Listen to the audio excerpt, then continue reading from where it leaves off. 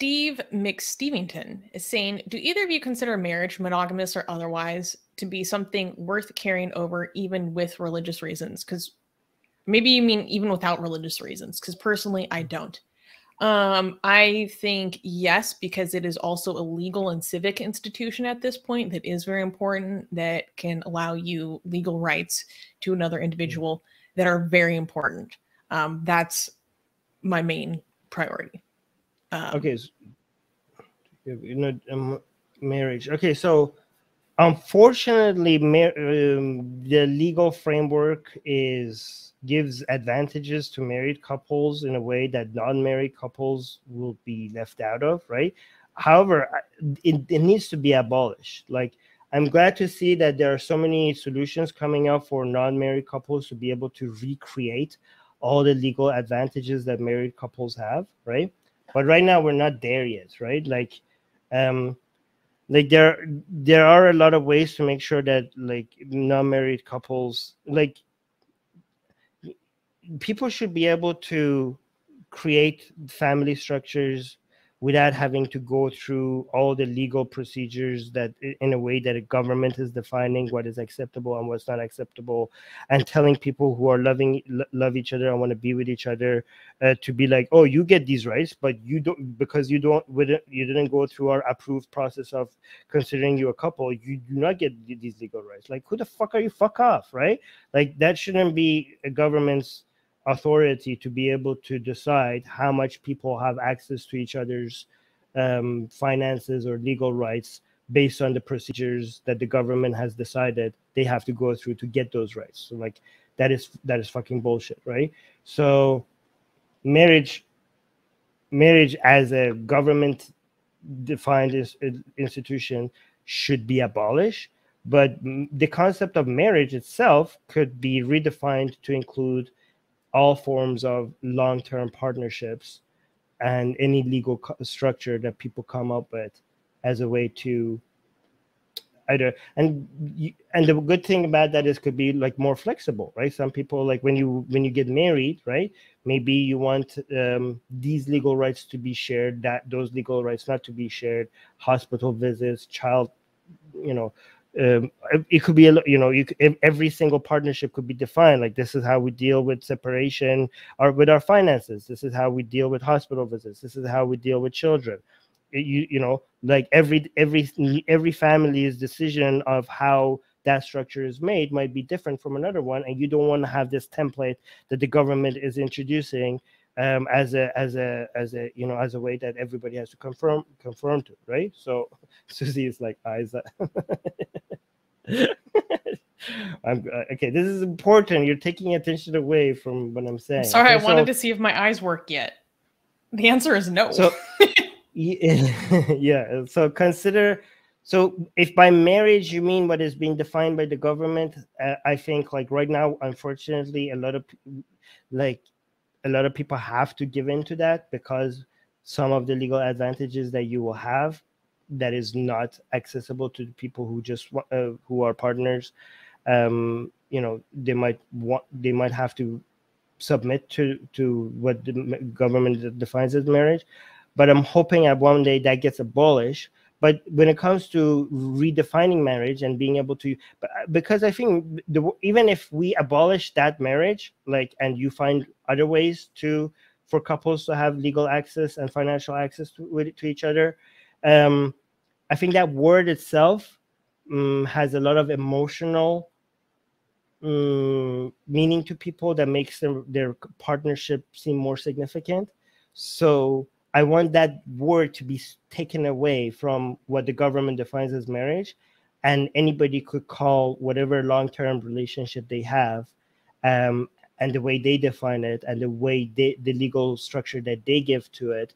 I want that to be also called marriage, even if it's not the government-approved version of marriage, because I think like that word has been used for so long, and it has such an emotional weight to it that you're telling couples who are not married as if their partnership means less to the ones that are married, right? So I think people who are partners with each other and in a long-term relationship with each other, they should also be able to use that word for their partnership and call themselves married and call that a marriage.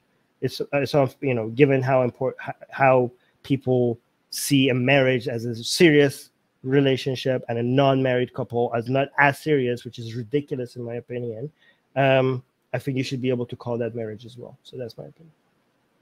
Yeah, I'm more of a traditionalist than Armin. I think marriage should be preserved, and I think it's actually very healthy for society. How is that different from what I said? Well, you have this deconstructivist approach that, on your idea of how the system will work, sounds like 10 times the paperwork. No, it's more flexible, and it's less costly if you regret it, and it's just decoupling it. It's just decoupling it from the government. The importance of marriage is the importance that comes with long-term partnership. Just because I want less government influence over how that works, that doesn't mean I don't see the importance of that. I want to expand it to more partnerships to be able to be recognized as marriage. So I don't know how I'm not seeing the value of that partnership. Just because I don't think the government should be able to dictate how we do it, that doesn't mean I don't see the value in it. I don't understand. No, I get what you mean. Not to go backwards, I just think this is hilarious. Jay is saying fatwas on guests to cancel. Yes. And Music Guy is saying Susanna is doing HR damage control. Okay, D is saying it's just a piece of paper when it comes to marriage. Yeah, but it is a piece of paper, but unfortunately, it's a piece of paper that you might need to be able to, I don't know, give permanent residentship to the person that you want to have to live with you, to be able to give access to your significant other to, I don't know, like in the hospital, or to the children that you have over from your previous marriage or something like that, right? There's so many different things that piece of paper makes possible. What I'm saying, that those pieces of paper that makes all of these possible should be accessible to the people that don't want to go through the marriage that that a government has defined, right? That I think like other forms of partnerships should be able to find ways to have access to all of those facilities, and they should also be able to call what they have a marriage. Yeah.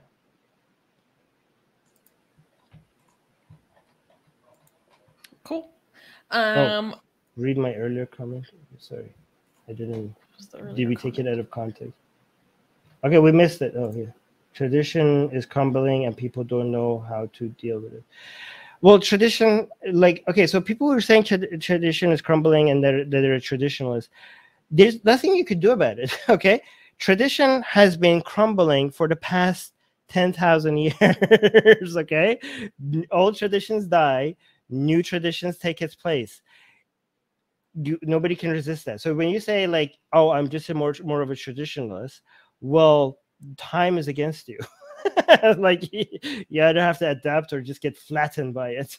So. I think I'm a little bit like triggered by some of the ways you talk about this issue, because it just reminds me so much of my like critical theory days, where it was abolish everything, deconstruct everything. And I'm like, there actually are some useful things that are worth maybe not completely like either some degree of preservation or evolving, which is kind of what you're really asking for. I think what your argument is some degree of deconstruction with an evolution. Right. And I think that, I mean, people say that it just reminds me of attitudes of like, marriage is only patriarchal enslavement of a women. And I'm like, we've gone, okay, in North America, like our legal system has gone way beyond that. We don't have to act like that all the goddamn time. So it kind of brings up that for me. So there's two extremes, okay? There's one extreme that thinks that things should be the way they are because they're working, okay? And that's what they said about slavery, okay? So people are like, yeah, we just, you know. But the other extreme of it, which is I'm not doing, but you keep getting triggered because you feel like I'm doing because of your bad experience with the people, the leftists that you were associated with, is that they think like they don't see that some things are part of nature and they're not part of tradition, right?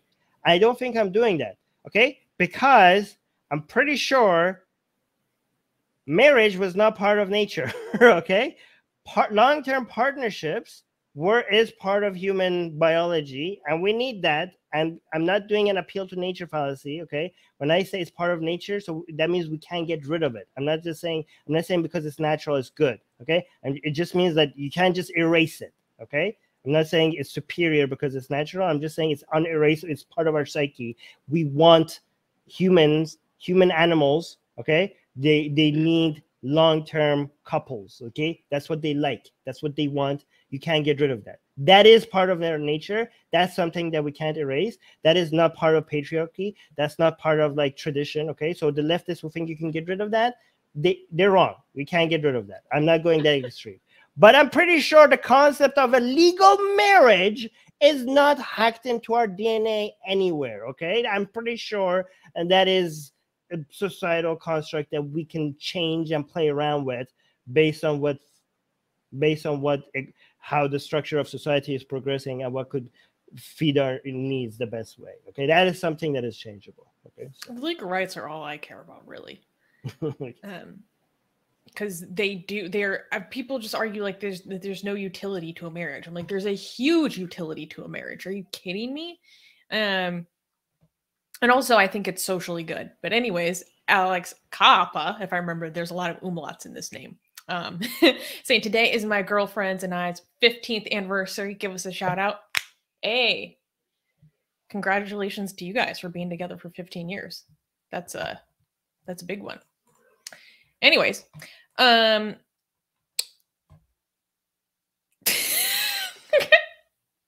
Jay's saying the first time she makes you a sandwich, she's your wife. Hey, let's make that a rule. Atheist Republic needs your help. We've been the target of many legal attacks by Hindu nationalists ever since our founder, Armin Navabi, blasphemed against Hindu deities. We have retained legal counsel to help us defend our access to our community in India.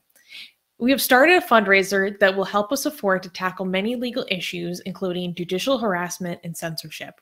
Whatever you can contribute will go a long ways in helping us in this fight. Link in the description below.